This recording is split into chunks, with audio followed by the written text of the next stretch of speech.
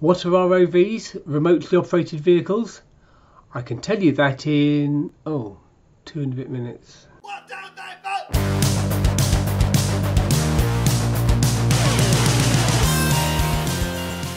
ROVs are self-propelled underwater vehicles that are linked to the surface by an umbilical, and the umbilical is used to get power down to the vehicle to operate it, to get control signals from the pilots to maneuver the vehicle in real time, and to send data from the sensors and instruments on the ROV up to the surface. So when you hear the words subsea robot, it's this sort of thing we're talking about. In the strict sense, this also describes things like crawlers and trenchers, but ROVs mostly refer to free-swimming vehicles.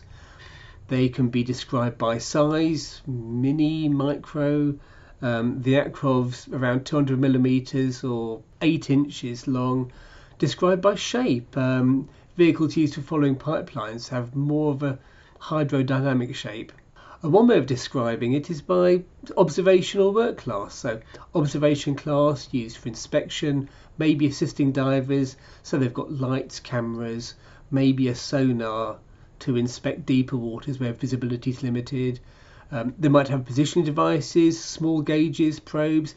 Sometimes small size is a virtue to get into confined spaces.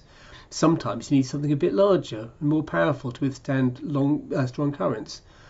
Work-class ROVs tend to be larger and more powerful because they've got to carry heavier tooling, cutters, grinders, torque tools.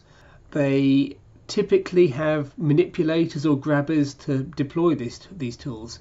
ROVs might have skids to carry additional tooling, equipment or samples. Sometimes you can actually add skids to observation class ROVs to sort of make them work class ROVs.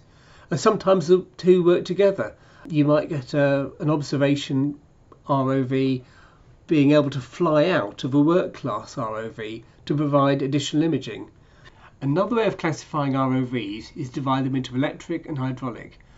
Both types are fed by electrical power through the umbilical, and this electricity powers lights, electronic equipment, the control systems, but in some, the electricity also powers a hydraulic pump, and this distributes hydraulic fluid around the vehicle to power manipulators, tooling, importantly the thrusters.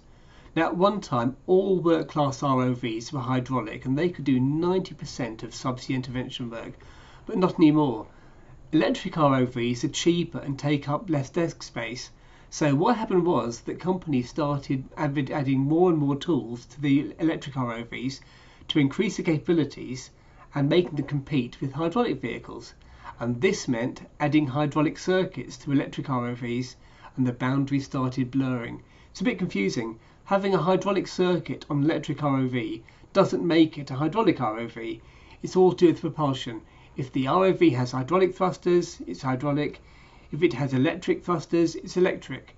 We'll look at the different types later.